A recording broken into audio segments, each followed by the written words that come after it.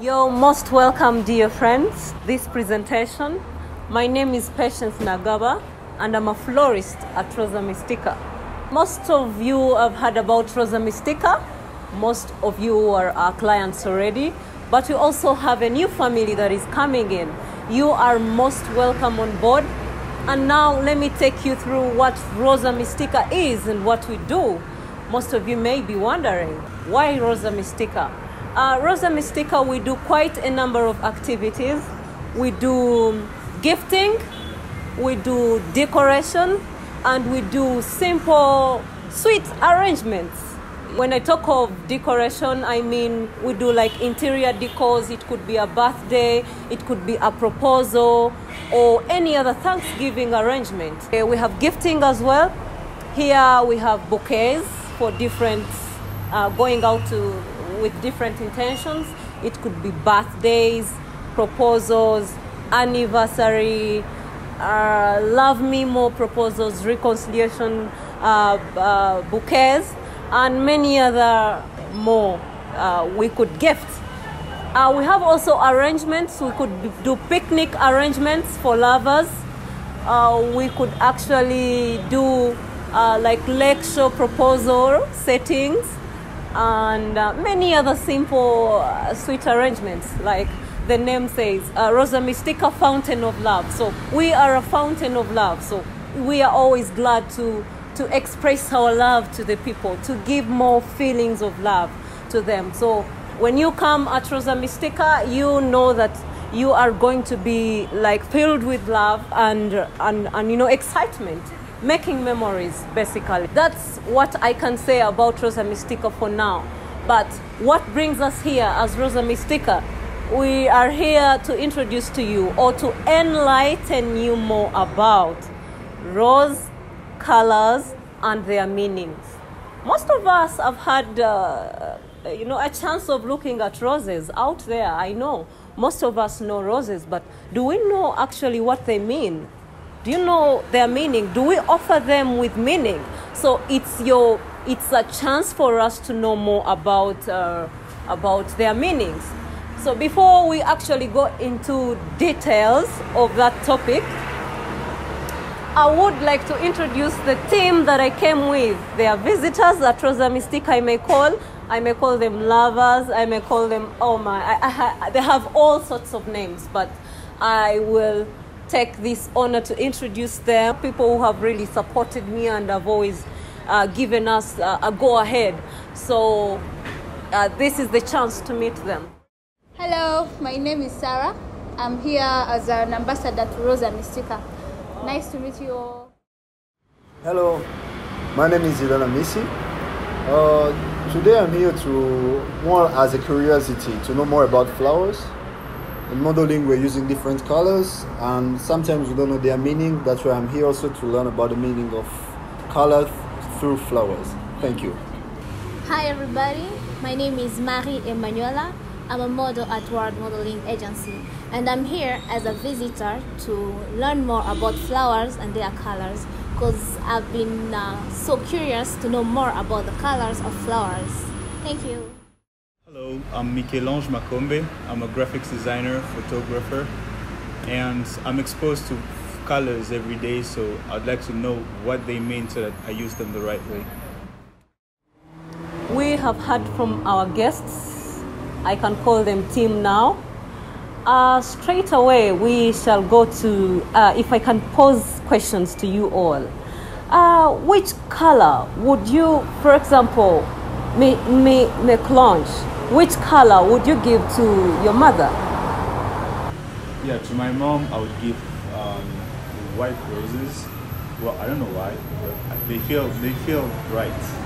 Okay. They feel right. So I feel like white symbolizes peace, and it actually works for her. Oh, that's great. That's not far away from the meaning. Okay, what would you give to your crush? Oh, my crush. Why not my mother? The crush in this case, you could talk about mother, but also talk about to my mother maybe, or to my sister. I'll give the pink rose because the pink color is sweet and they are sweet, so it suits them. It suits them. Okay, that's interesting. And what you okay? Let's pose the question that the other bounced to you. Yeah. What would you give to your crush? Okay, to my crush, I think I'll give a red flower. Red flowers. Why? Yes. Why would you Because prefer most red? of the time, I don't know if it will look a bit weird, but most of the time when I watch movies, they always offer red flowers. So that means for me in my mind, that signifies love. So to show the way I love her, I'll give her red flowers. Okay, that's interesting. And my ambassador, Rosa Mistica, what would you give to, let's say, assume that you're married, and it's your anniversary with your lover? Which rose color would you choose to gift to your husband? Perfect. The answer would be the pink rose. And why? Why? You asked if it was an anniversary, what would I give him and why? So I'm simply thanking him for the time he has spent with me, for all the things he has done with me, for the time we spent together. And that pink rose embraces, it brings out that entire communication, the appreciation. Yeah, so that's why I would choose the pink flower. You read somewhere or Google Soto? I'm an ambassador. Why not? Okay. After I've heard from all of you, that wasn't far away from the meaning of roses. And thank you so much for that. First of all, okay, I would like to first introduce to us the first three colors, and that is yellow. I'll begin with yellow, and then I will do pink and white. So before us, we have yellow roses. As you see them, they symbolize, they're like a symbol of warmth. They look like as if when you touch it, you can burn. So their warmth, the warmth in yellow roses, symbolizes friendship.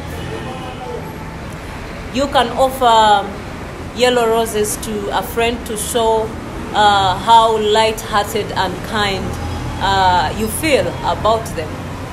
You get. So and they also could mean new beginning. And the other side of yellow roses is that they also mean farewell. Sorry to say, but they mean farewell. So if you are offering yellow roses to any person or a friend, since it sends out a contradicting message, it's better that you accompany it with a note of what you mean exactly. Someone may receive yellow roses and feel like, oh, I'm being chucked. Yet they are your friends, or you want to show them that actually you care about them. So that's why when you're offering yellow roses, make sure that you accompany the bouquet with a note. Otherwise, yellow roses also, they are the only color of roses that doesn't have any attachment to like romantic way. It does not symbolize romance at all. So when someone offers you a yellow rose, and let's say you have your lover and you offer them yellow roses, really that's not a feeling of love and affection that you have towards them. So they are the only color of roses that doesn't symbolize romance and let's say love and affection or admiration in terms of someone you're close to. So that's all about them. We have pink roses, we have hot pink and baby pink. So the hot pink, it's this I'm touching, the deeper color, the deeper pink. And the baby pink is sort of a lighter pink, but they all have the same meaning. So hot pink symbolizes gratitude,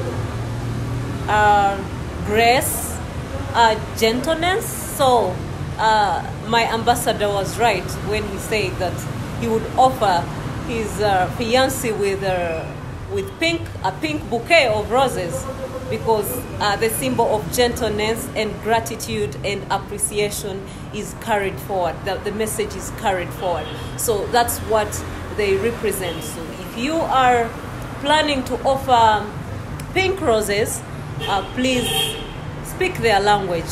Offer them with an intention of what they carry, the meaning they carry, who they suit. Yes. Yeah, they could be friends, they could be anyone you want to show gratitude. I mean, this is not cutting, this is not specifying. So you're free to use pink roses for any bouquet. So we're moving on to the white petaled rose in the rose family. It is the lightest in the entire family from the other colors. Mostly used traditionally, it was used for weddings, traditional weddings, or to indicate or to symbolize new beginnings, depending on one's preference, but weddings and new beginnings. So today it has been brought forward again to the current situations. They also use on weddings, parties, when you're wishing someone well, a fresh start.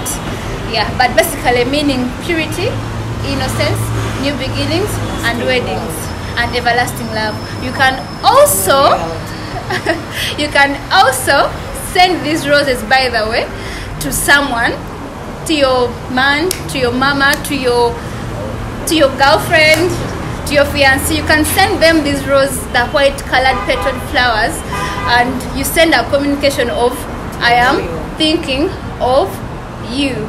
So for anyone out there, you should not underestimate the power in these white colored, the white petaled roses. Thank you. We call them lavender roses. Nice. That's the other name of purple roses. Purple roses symbolize love at first sight. Mm-hmm. Yeah. Mm-hmm. Yes. So if you are there and you're engulfed in like feelings of love and adoration about someone, and you do not know how to express yourself, offer them purple roses. It could be a better option to express your romantic feelings this time, and intention. That what you intend is that I intend to let you know how much I feel about you, how I have gotten closer to you when I last saw you. Instantly I connected with you, and I mean that's the language of the purple roses. So I believe if you're scared or you have barriers of communicating your intentions to the other, you can communicate using the rose language. I would like to ask, and they also can represent, or they symbolize royalty, meaning you will be loyal. This time, don't fear. You know, we fear falling in love when it means like the other person is going to be royal to you. So, Or loyal. Or both. Okay. That is it. for We have the red roses. This is almost what everyone was waiting for. And I know you would love to know more about it, because we already know that red roses symbolize love. But there is this other meaning, or any other, another enlightenment that you should not miss to know about red roses. They are quite very beautiful, people. It's something that you look at and it's striking.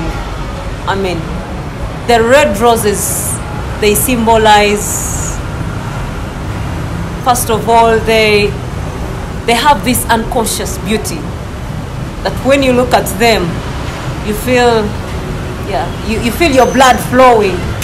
You get, because maybe they are the same color with your blood, I don't know, but they have this cautious beauty about them. And They have also, they are a bold expression of love and very captivating, by the way. Bold, when you mean bold, I mean, you get Yes. Yeah. in capital letters. Capital letters, that's the word. In other words, and they are dark color. You see, they don't seem to be this red that is out there, but they're sort of dark red. Their dark color symbolizes the intense feeling.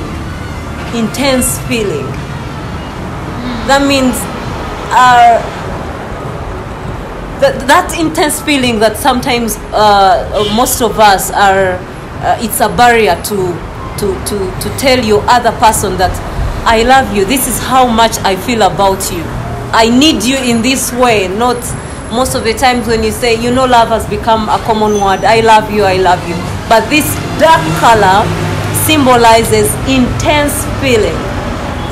That means the love that the language that it's trying to speak, it's actually the language of your heart. It speaks the language of the heart. It's emotional. This color is very emotional, and whenever people receive it, there is this like resemble, like it feels like you're friendly with it. So that's how beautiful the red roses are. Yeah. Our next color is the green color. Okay, so I believe most of us relate the green to nature, life, freshness. Okay, in most cases, green color brings out that kind of communication to most people. Yeah, so when we also talk about the green petaled rose in the rose family, so if you're gifting this color to anyone, you are simply telling them, I wish you well. You are simply telling them, get well. You're simply talking about fertility. You're simply talking about growth. Yes. All right. Yeah. So if you ever wish to gift anyone a green petaled rose, you're talking about that good life. Some of us want to give people our let's say your wives, yes. When she's in the hospital, she's due, she's going to give birth.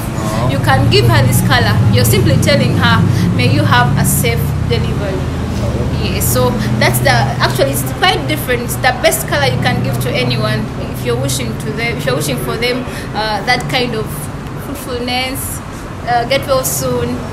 Yeah, so please note that. These are called zebras. Zebras are in different colors. You can get them in pink, white, yellow, baby pink, peach, many other colors. But this color is orange color.